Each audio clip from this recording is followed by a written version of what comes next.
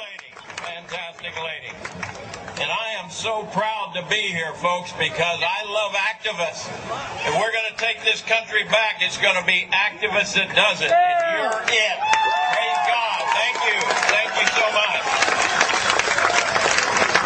Nothing ever gets done until activists get involved. And we're going to take this nation back, doggone it. We're going to take it back for God and the Constitution. But it's only through activism that we're going to do it. And you are the reason that I'm here today. Praise God. I'm just so pleased to serve with you at this time in our nation's history. God bless all of you out there. I appreciate you very much.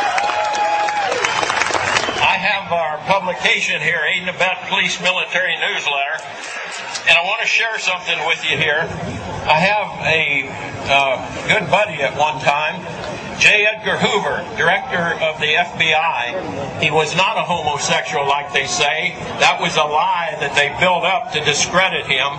Here's what he said 40 years ago.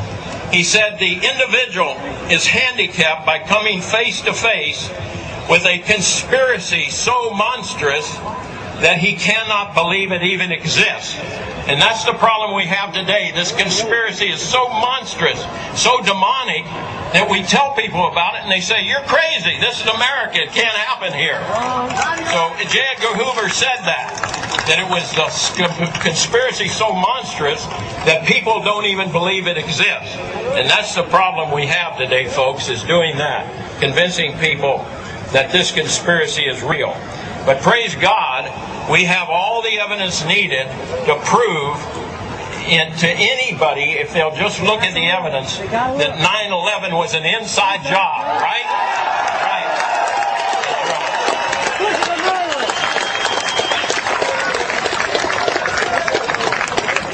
I want to tell you that there are red and blue lists out there. Have you already heard about the red and blue list, okay? And some people are calling my radio talk show on Genesis Communication Network and on the Great Republic Broadcasting Network. And praise God, we got the owner of Republic Broadcasting Network. I think he's going to speak right after me, John, wonderful, patriotic American. But anyway, I've had people calling me saying they go out to their mailbox and they find a little red dot or a little blue dot on their mailbox, and they wonder what the little red dot and blue dot is. Well, it's marking your mailbox by the government, so when foreign troops come in here on us after martial law, if you have a red dot on your mailbox, they take you out immediately and shoot you right in the head.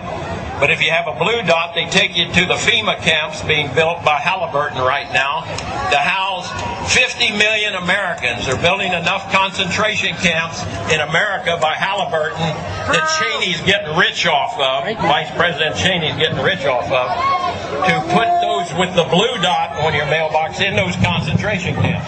Now, if you go out and you find a pink dot on your mailbox, that means that they believe you'll be a good slave and you're going to go along with the program and serve our international Antichrist masters. So watch for that dot. They haven't got up to our area yet because they're afraid we might catch them putting the dots on the mailbox and they wouldn't get back to their home at night, you know, if we catch them. But it's time to prepare, folks. It's time to prepare. It's time to work like we're going to win, which we are, but it's also time to prepare like you may lose temporarily. So I'm going to tell all of you, if you have not bought ammunition, if you have not bought guns, go get them now.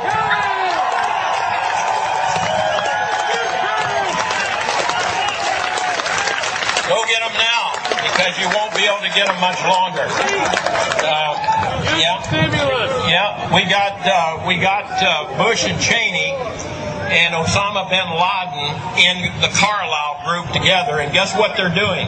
They're buying up all the American ammunition companies that make ammo in America.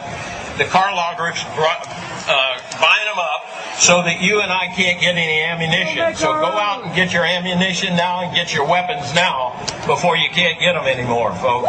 Things are moving very rapidly. Now, we're either going to win it soon or we're going to lose it soon. Either one. But I think we're going to win it. Don't you agree?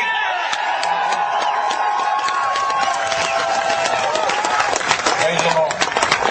And I've got to get down from here, but I want to leave you with one of my most favorite quotes from Samuel Adams. And you probably heard this one and remember it. He said, "If you love wealth better than liberty and tranquility of servitude better than animated context of freedom, go home from us in peace. We ask not your counsel or your arms. Crouch down and lick the hands and the feet of those that feed you. May your chains set lightly upon you, and may posterity forget that you were ever our countrymen." Hallelujah.